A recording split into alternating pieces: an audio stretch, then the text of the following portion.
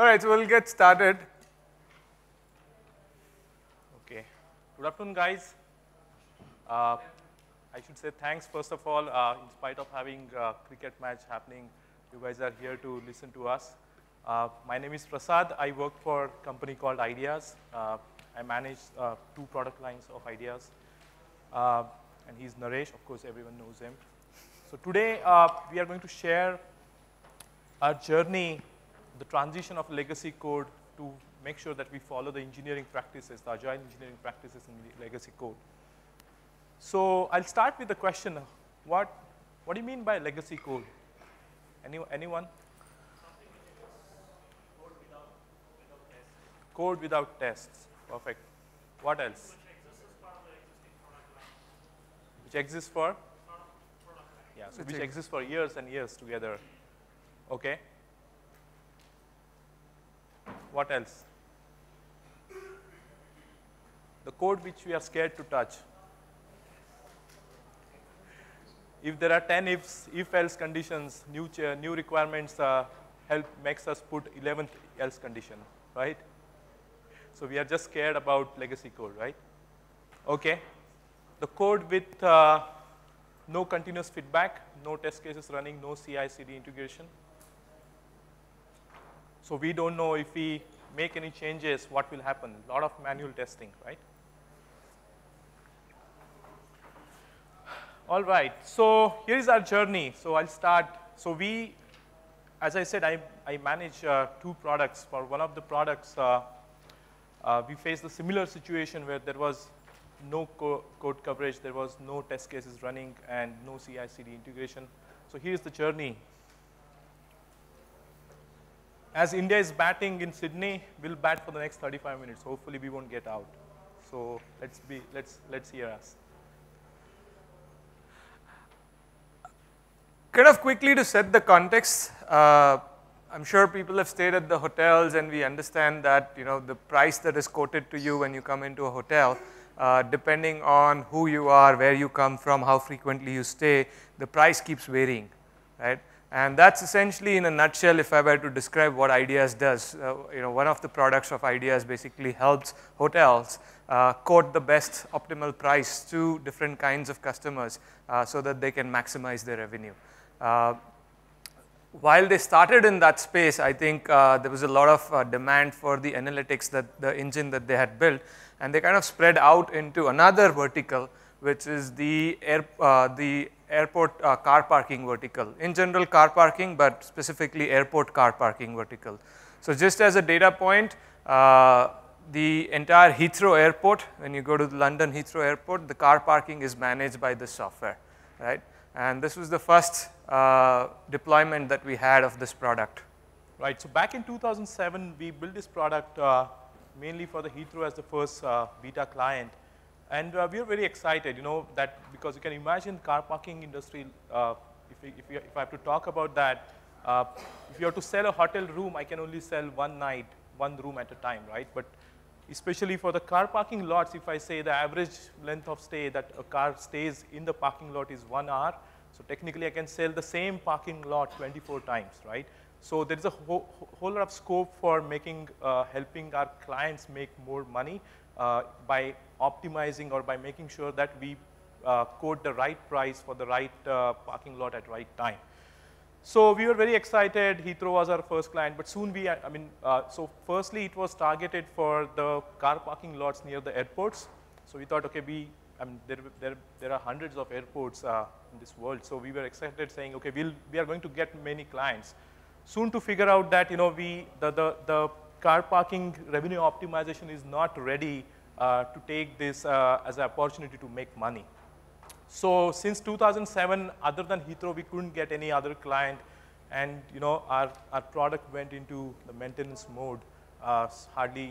So product was working fine. Hardly there was any support required until last year, when we figured out that the market is conducive now. It's picking up the idea of, okay, we can make money by charging the right price for the parking lots as well. So that's where we had a couple of clients last year which are already in pipeline, yet not completely onboarded. And so product management, market-facing team, sat together. Okay, what are the new things that we want to put into our product? Now our system is like, our system needs data. The more the data, the more granular data you give, the better will be our price quotes. So they sat together, they said, okay, we have new requirements coming up, so which is like get more and more data and make other new features available to the end client. Basically, the more data we have, the better forecasts we can do, the better analytics we can run, which basically meant that what the product was doing earlier, 2007 versus to 2014, now there's going to be quite a lot of changes in terms of the data we're going to do, the forecasting algorithms that we have, and so forth. And came the first surprise. Can you guess what could be the surprise? I mean, especially with the fact that we were not having any builds happening for the last 7 years.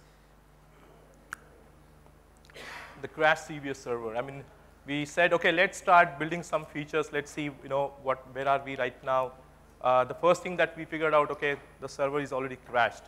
So we fortunately could recover the code base from the backup and we put it into SVN, because we thought at that time, because other products are already into SVN. So that way we can manage all the product lines very well. So we moved it to SVN using the tools available. And just like what you guys have mentioned, the legacy, here is our legacy of the product. 0 running test cases, no CI/CD. Production scheme, I mean, this is a little embarrassing, but we did not have the production schema checked in. I mean, there are a bunch of scripts which were missing, because of which the database, we were not able to build a database.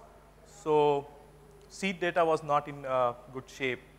Old stack, JUnit, the version that we are using, yes, I mean, that's I've written correctly, it's 1.5. Spring 2.0, and we are using AND. So that was the situation of our product. And now, I mean, last year we engaged Naresh, so we all were excited to make sure that, we have to go by, we have to implement agile engineering practices. How do we do that when nothing is there, right? And that's the challenge, I mean, actually we are excited, okay, let's take that as challenge. The fact is, I mean, business is not going to wait. It's not going to wait saying, okay, take 6 months, make sure that the agile engineering practices are in place, and let's take the requirement later. So that's the challenge that we said, okay, we are up for it. Let's see how it goes. So these were the typical engineering practices that we thought we should be having in place, but not by, just working on this one. I mean, let's see how we went about it. So dev setup, safety netting to the legacy code, test pyramid, clean code, CI/CD integration. So these were the practices we wanted to implement. I mean, these are very basic practices that we want to make sure are in place before we start, jumping in and adding new features, enhancing, while keeping the existing client which is running, right? That product is running. We don't want to go touch that. We don't want to break that stuff while we keep improving these things. Right. So as an owner, I mean, I wanted to have all of it, right? But I mean, it's obvious. I mean, the more we implement all of it, the better our code will be, and the better we'll be able to scale it. I mean, take new requirements and support the new feature development. But our team management, they said, don't forget. I mean, it's all good, right? It's all good. For us, it doesn't matter. For us, what matters is we have the business requirements for the new client. When are you going to deliver it? If you say we are going to deliver it next year, we are going to take 12 months to deliver, because 6 months for making sure that we follow the practices for the legacy code, and then another 6 months to actually develop the feature, nobody's going to listen, right?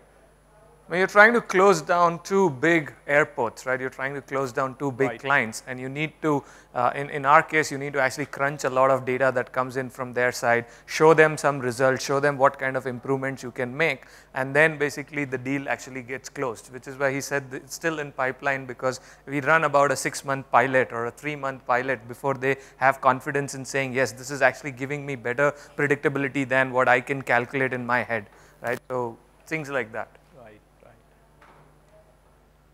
Now we are already facing a challenge, right? I mean, we have these engineering practices to implement. Which one to pick first, right? I mean, all of them are important. So what we did is, okay, let's figure out, just like product backlog, this is the agility backlog, right? The product backlog, while we are prioritizing the backlog, what we say is pick up the most important item that is going to deliver something fruitful. So we did our sprint 0, what we say, and where we did the backlog prioritization. We sat together for a week or 2 weeks, I guess, and we came up with, okay, let's figure out these are the things that we are going to implement and tackle one at a time. While we were doing the backlog prioritization, we did some few more things, okay, because we want to really start good, and developers and QA should not be scared about the legacy code. So we spiked out, okay, how do you write the workflow test cases?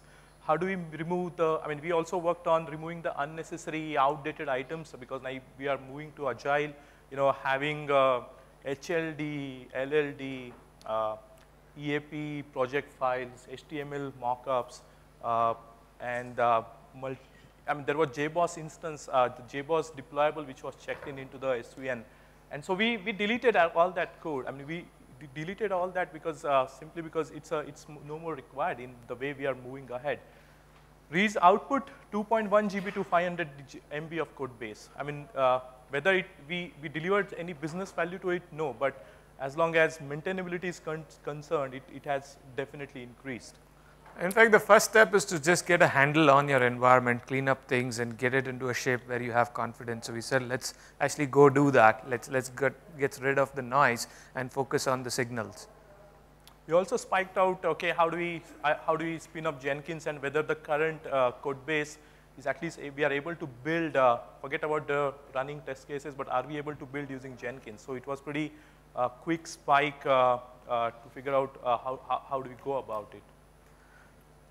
That was essentially, I think, what our, if you will, call sprint 0 or like a pre-sprint. Before even we get started, we wanted to sort out some of these things. Right. And then we actually had to prioritize how we're going to tackle some of these challenges. Next. So one of the core principles that we follow is like the doctors take the Hippocrates oath, we as software professionals also take the Hippocrates oath, right? First, do no harm, right?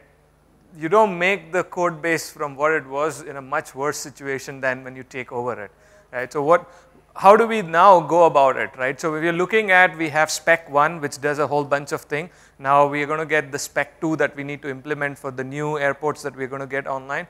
One easy way to do this is to basically go see wherever in the code base you're going to have some deviation from the original one, put an if-else condition. If old version, do X, else do Y. And you could actually basically go through your code base, copy in every decision point, and basically have those conditional flows throughout the code base. Tomorrow when we decide to knock off version 1 or spec 1, which we eventually want to, you'll have to go back through the entire code and start looking at where all you had those conditions and then start deleting those. Right? Clearly, I mean, at this stage we said that's not how we want to go about doing things. So we said what we ideally want is to use a better design technique where we don't have to have these if-else conditions, these conditional logic in the code. Maybe we use dependency injection, maybe we use as simple as polymorphism, different kinds of things that could rescue us so that we don't have to fall into this trap of if-else conditional logic. But then Prasad said, if I'm going to go and tweak the existing code, how do I know if I didn't break something? The last thing I want to do is while refactoring or while making this new requirement fit in, I break existing airports code base, and then we lose the existing customer and we don't even get the new customer. So we kind of had that dialogue and we said, we need some kind of a safety net, and we said in the pyramid, the test pyramid that we talked this morning, we want to basically start with the workflow tests, and let's look at least can we write a few workflow tests which will cover a few scenarios for the existing spec, so we have some handle on what is going on currently, and as we make changes, we want to make sure that remains intact. We don't break the spec 1 at least. So that's what I think we decided. We had some challenges of database level things which will come into it, but our idea was to have an environment where I can run my workflow tests for the spec 1 at least before we start going and doing some design changes and things like that. So a few things you can notice here, it was still database, it still had information about which database to connect and all. That's what we did not, that's what we thought, okay, let's go ahead with this one. I think Naresh was not aware of this one, that we are connecting to a database. Yeah. But we went ahead and we said, okay, at least have some safety netting for the spec 1. The next thing that we made sure that, okay, we have written the workflow test case, how do we make sure that they run locally at least on every developer's machine? Because if we, hang on, so we'll kind of try to touch upon that because we just finished a session in the morning on explaining all of those. I'm afraid if we get into that, we might run out of time. So let's assume some kind of business logic validation, but maybe we'll explain it a little bit more as we go further. So we identified those test cases saying that no matter what, these test cases should not fail, because if they break, which means there is a potential that we are going to hurt the existing client, which is not affordable, right? And so next thing that we did is, okay, we have to make sure that every developer has this test cases running locally, so that because they are going to touch the code, they are going to modify the existing code. So while they modify the existing code, at least they should be making sure that while they change the code, the existing workflow does not break. Yep. Now all was good, at least we had some good, at least high level safety netting for the spec 1. Test cases were running locally. We said, okay, that's fine. I mean, who knows whether a developer, actually runs the test cases or not, and what if it breaks? And we come to know after 3 days saying, okay, for the check-in which was done 3 days back by X developer, actually that broke the code. I mean, there was no feedback, quick feedback. So we thought, okay, how about spinning up the Jenkins for it? Let's try spinning up the Jenkins. Let's try to make sure that at least as we check in the code, the build is taken, the build is deployed, and the test cases run. If they fail, which means the last check-in has got some issues, right? So we took the approach, okay, let's go Jenkins way. Of course, for spinning the Jenkins and having the build jobs available in Jenkins, we wanted, of course, to have and targets available. So that's the time we spent on and targets. Okay, we had, now you can see here, we have build CI where it builds the code base into the CI environment. It's a little different than the local environment because of the parameters that it uses. Then we have a deploy job which will pick up the artifacts which are uploaded into the artifact tree. We'll download the artifacts and we'll deploy it in our continuous test box, CT box, that's what we call. And then we, followed by that, the next job which will get triggered is to run the workflow test cases. So once we have these targets ready, the next thing that we did is, okay, spin up the Jenkins and have those jobs configured into the Jenkins. So this was the state when we had the things in place. At least now with the check-in, every check-in, these are the things that the Jenkins will do that to build, deploy, and at least run the workflow test cases. Yep. All right, so we've got the safety net in, right? We've at least got some basic safety net in, and we've got that hooked up with CI, so we're getting feedback going now. Now, what is the next step? What is the next thing that we want to attack along this journey of us going along, right? So we actually had, again, I think I was off for, I work with them alternative weeks, so I was not there that week, and next week when I came in, I was looking at, how are the workflow tests that we have implemented, and what we found was there were places where we were actually going in and basically hooking into the database, doing other kinds of things. We said, well, we'll ignore all of that for now. Let's just focus on refactoring the code, simplifying the code, so we will be able to make progress to adding spec 2 right now. At this stage, we are good enough. Let's start basically delivering some business value, right? So we started focusing on 3 levels of tests. So we looked at unit tests, essentially at the granular level, can we build the safety net of the units? Then we said, well, if we take a set of business objects together, they function, they provide some kind of a business validation. For example, we want to know at what price you want to sell this particular park lot, right? So that is one set of objects that interact and decide that based on some algorithm. So we said, can we encapsulate that and test it in a business logic? Now, the last was more of a workflow, which is kind of for each of the new spec, we want to ensure that the one scenario completely, which means you kind of get some data on a daily basis, you're going to crunch that data, you're going to generate certain kinds of decision. There could be scenarios where you don't get all the data, you only get delta of the data.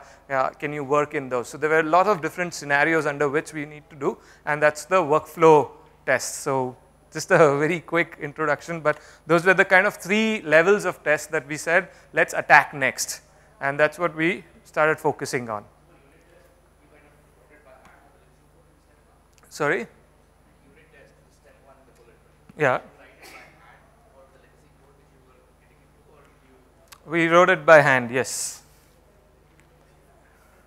Right, so that was the mantra. While we Sorry. When you inherit a legacy code, right, typically it's huge. And in my experience, it has always been huge. So writing unit test cases by hand has never been an option because it's just so big. I would spend like 3 project teams, large teams, just sitting and doing nothing but writing unit tests for like 3 months.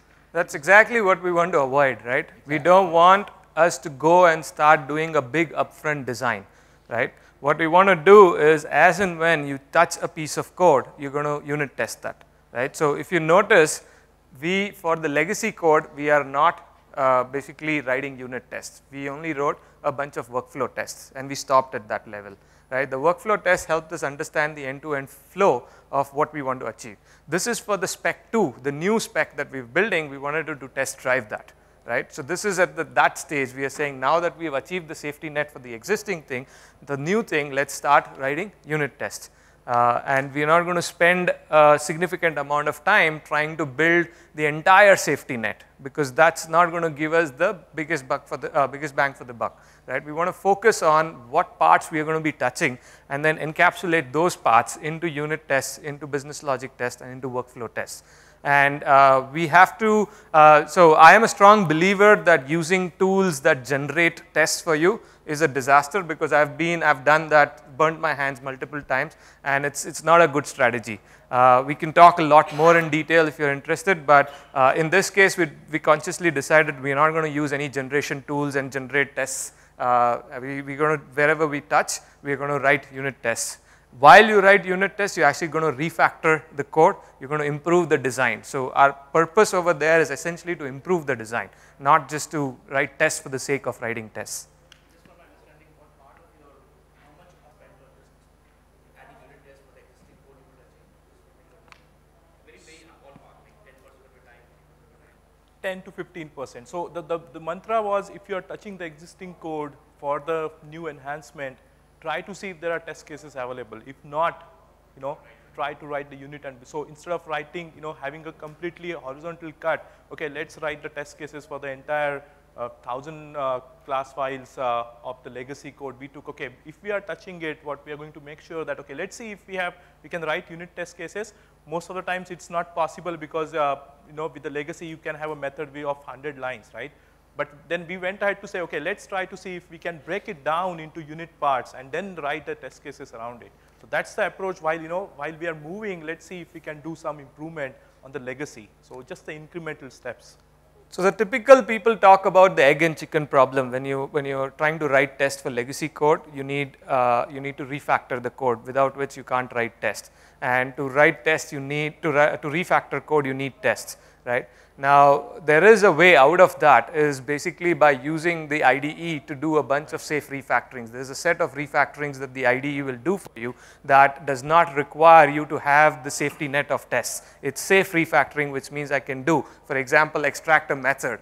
I don't think anything will break. The IDE will warn me if something will go wrong. So we could extract methods, we could move things around. There are pretty safe ways of doing those, and then we could basically mushroom out something, unit test that. So we used a bunch of those techniques to, wherever required, write unit tests. If unit test was not the right level, then we would say, let's move up.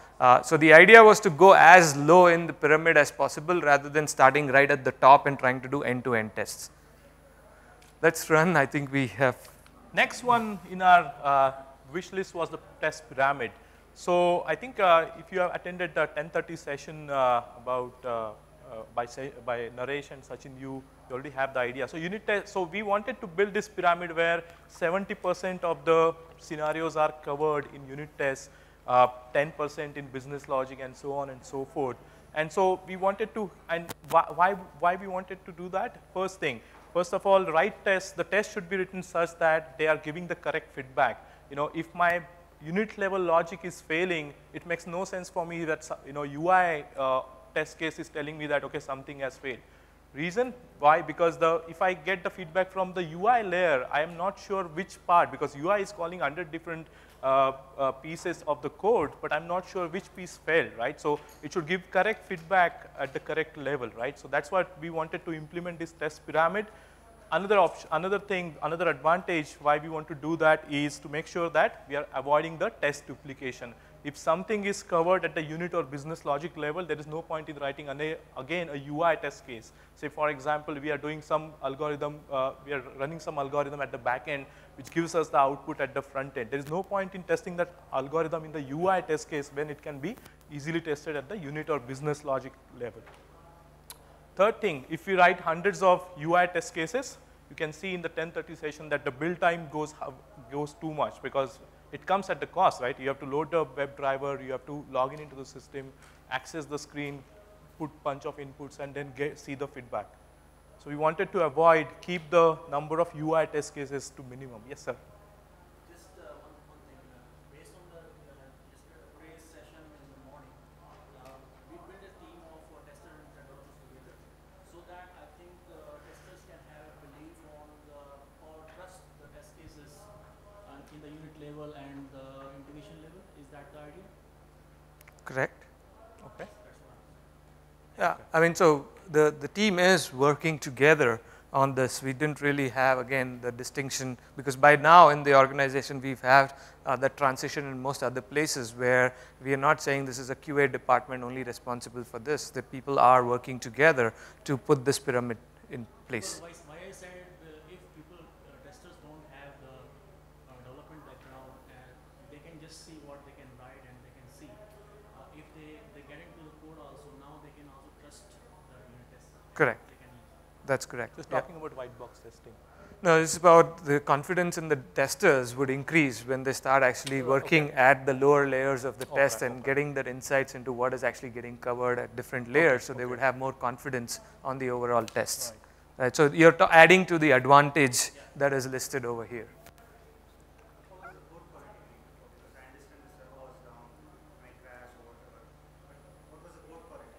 How do you define code quality? The legacy code quality, how was it? It was poor. Okay. Yeah. It was poor. How was it? It was poor, but is there a specific thing like you want? Like obviously legacy code is going to be poor, right? No one's going to give you a very nicely written legacy code. Coverage, I'll come to that. There's a slide there. The thing is, when the code quality is poor, identifying the unit and then having that confidence in the unit is very difficult, because you are not writing unit test case on the legacy code. You are writing on the newly, whatever the code, that piece that you're touching. So just wanted to understand what was the baseline. See, we were writing unit tests on legacy code as well. Wherever we touched, we would write unit test on the legacy code as well. It's not like we were only writing unit test on the new code that we were writing, because the changes we were making were in the legacy code. It was not a system in the side, right? And that's the hard part, is that you have to actually go in and make changes where you have no safety net other than the workflow tests. So there's some safety net by now we had put in place, but we didn't have safety net at the very granular level, because we would have 800 lines methods, we would have files which would run into 1,000, 10,000 lines of code, and basically just breaking it apart before you can write code, which is what the earlier side we were saying, you had to refactor and write unit tests at the same time.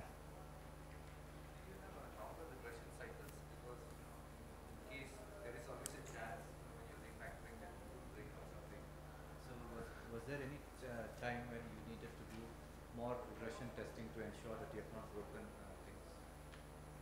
basically at this stage there is one thing that is deployed in production, it's running for a particular client. We are now building something for 2 new clients that are going to come on board, right? And for those we are saying that we are still not deployed it into production for them. We are saying how did we go about that? So regression, the way to avoid the long regression cycle was to essentially ensure the core workflows that were being regressed, right? We basically wrote them, we converted them into the workflow tests. So we automated those to avoid those long regression cycles to start with. That's what the point was, as to write the right test cases at the right place rather than having let's start everything with the UI, because if you write UI everything will be covered eventually, but in the 1030 you figured out okay it took us too much time and the regression cycle is too much. On another product in the same company it took us 7 hours to run the automated regression tests. And we said that's not going to help us, and that was only still 40% of the entire code base, and there was always catch-up game and things like that. So that's basically not a good strategy. So what we are trying to get here is that we want to move to lower layers and we want to focus at the lower layers. Now lower layers is fine when you are spinning up a completely new product because you have total control and you can do complete test driven development. The challenge here is when I have legacy code and I want to make changes on it, then what is this approach or what is the strategy we use? So what we are saying, just to summarize, is we started with a few workflow tests which essentially gave us the safety net for spec 1, the existing specification. For spec 2, we said whenever we have to touch any code, the first question is can I write a unit test which covers the legacy code and the new thing that I'm doing, right? So capture that.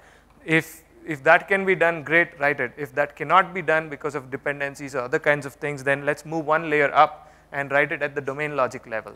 If we can write there, then perfect, that's good, we write it and we forget it. If we can't do it over there, then let's move one more layer up and write it at least at the workflow level.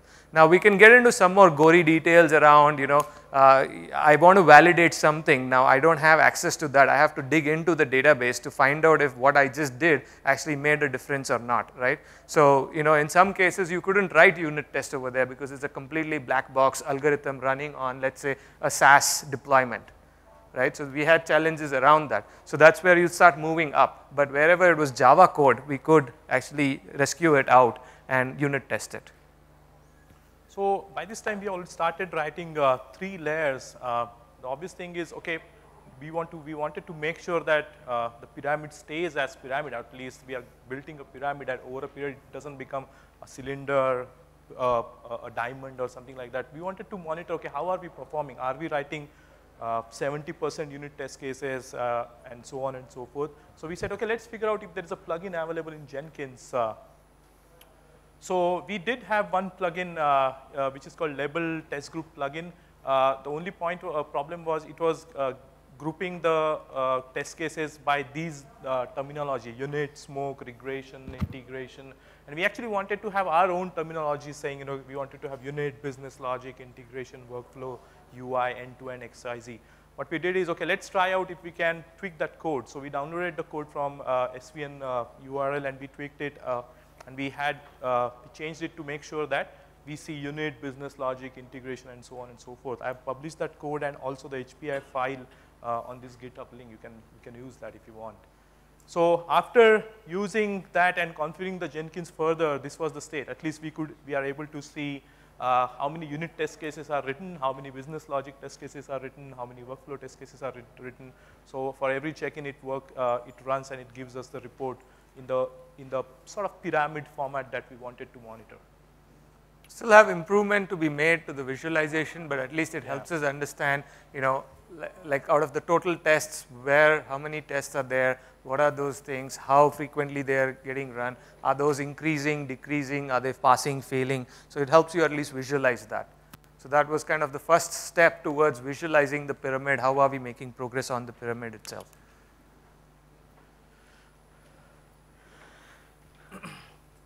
So this was actually very important for us because while this was more of a effort to pay off the technical debt that we had inherited, we also had to make sure that the business was happy with the outcomes we were providing, because otherwise we would lose two big customers. Like one customer essentially is what we have, and if you're getting two more customers, that's a big deal, right, for a product like this. So we don't want to basically go off in our own world and keep paying the technical debt and lose the customer. But what we heard from the business, because of the approach we took, is that they were actually happy with the progress we had made. We had fulfilled a set of business requirements that they had, while we were able to at least check off three things to start with, or at least make some progress on those three elements that we originally started with. Had we done everything? No, not yet. But at least we were trying to balance the two, which I think is the hardest part when dealing with legacy, is how do you slowly pay off the technical debt and start making some progress in that direction, while you also make sure that the business is happy with the outcomes that you're providing. Right, so that I think was a very important step for us to win the business confidence, because that meant now we could go and invest a little bit more time paying off some of those technical debts. They could also see some of the advantages because of that, right? Like they saw that there was no issues that were actually getting reported, things like that. The confidence went up. I think that's a very important thing, is when the business confidence goes up in the team, you can do a lot of interesting things in those contexts. So we picked the next one as the dev setup. I mean, just a little bit of idea about dev setup. The setup we had on individual developer, what we used to do is we used to, okay, if new developer joins, okay, go and copy paste or take someone's help and copy paste the JBoss, MySQL, and all those things on your machine. We also did not have the, as I said, benchmark database. So again, copy the database on your own machine. But that's not the scalable way, right? As we bring in more developers, more QA, we wanted some standardized process by which, I wish I could have a command where I say Ant or Maven, whatever is that. So we chose Ant because we already had Ant.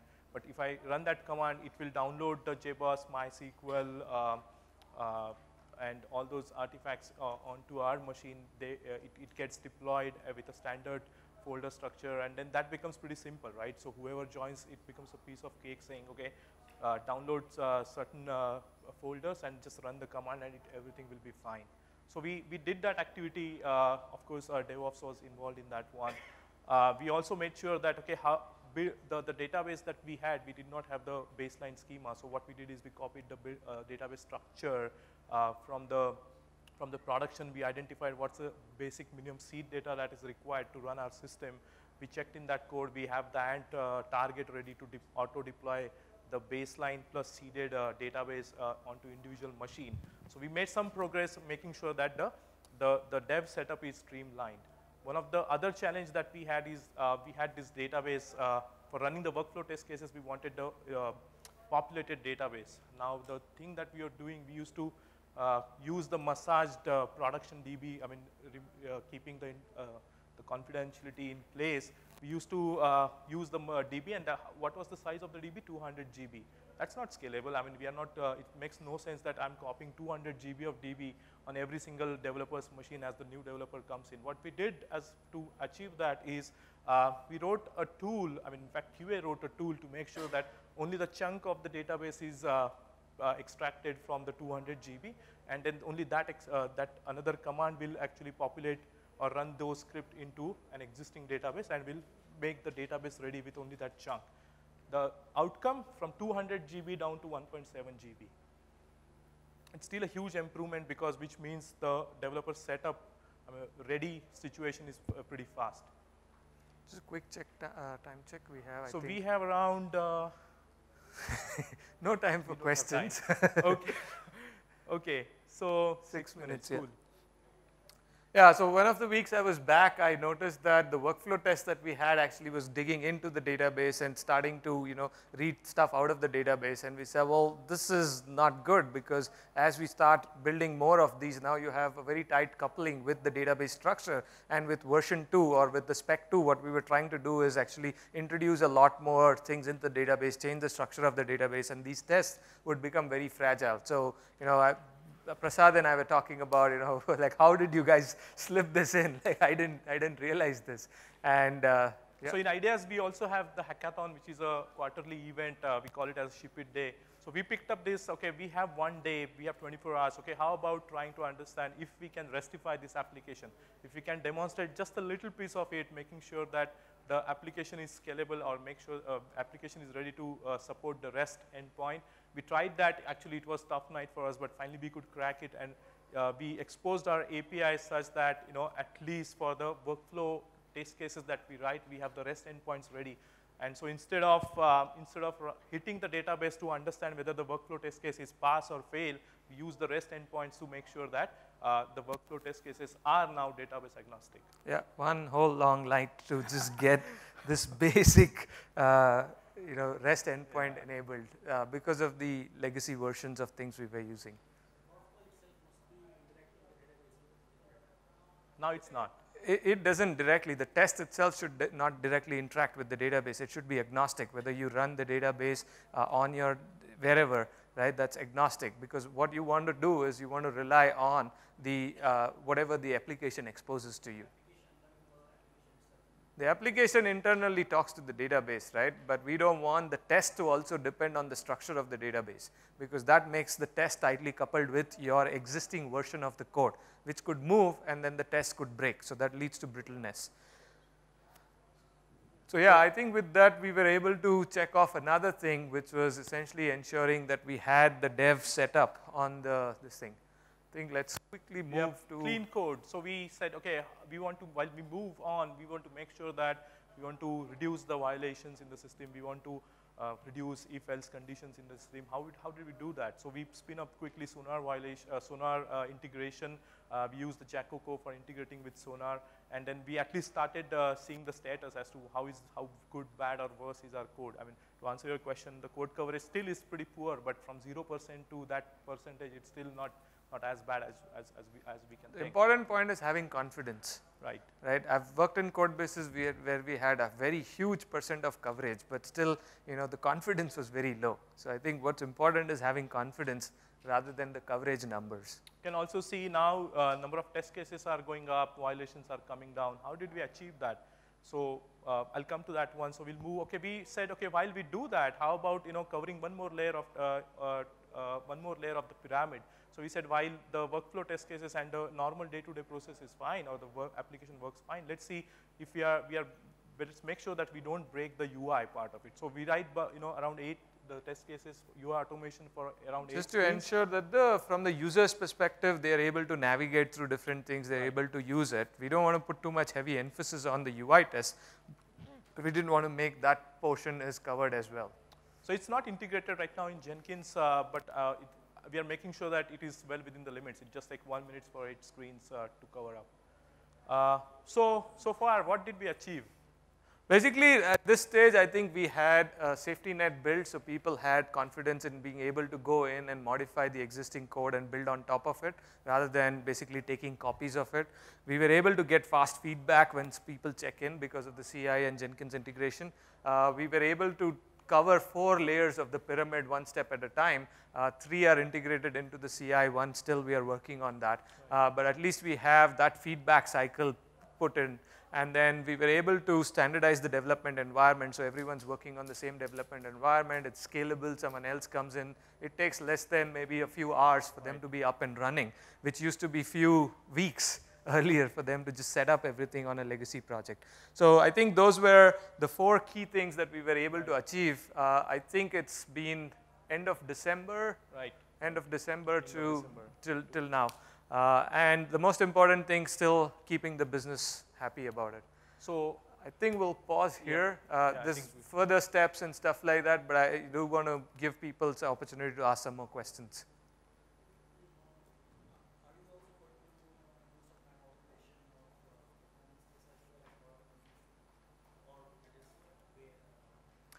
At this stage, we have not yet looked at performance tests, but at some point we do need to do that. The nature of our application is basically it's a nightly batch job that runs. So per se, performance right now is not a bottleneck for us. But as we start building and scaling more airports into this, we will have to look at that element. So right now we are not worrying about that.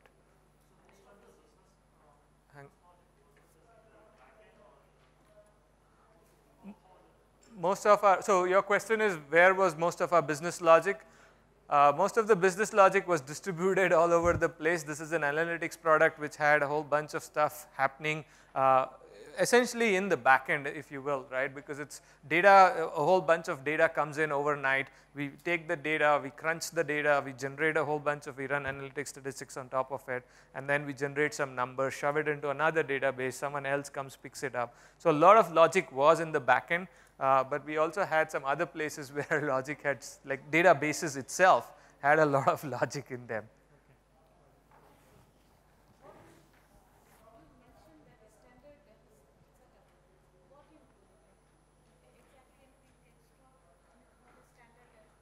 Standard development environment was to ensure that everyone's working on the same versions of things. They have things set up in the same way so that when someone comes in new, it's kind of similar. I can run things in a consistent manner. Everyone's using similar, Eclipse versions with the right set of plugins, all of those things to make sure that the environment is consistent across people.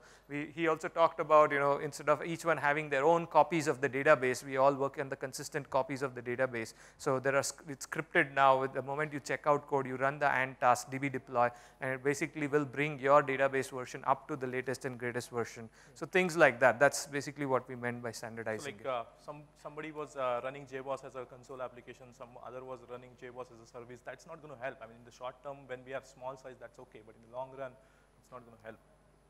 Someone over there had a question.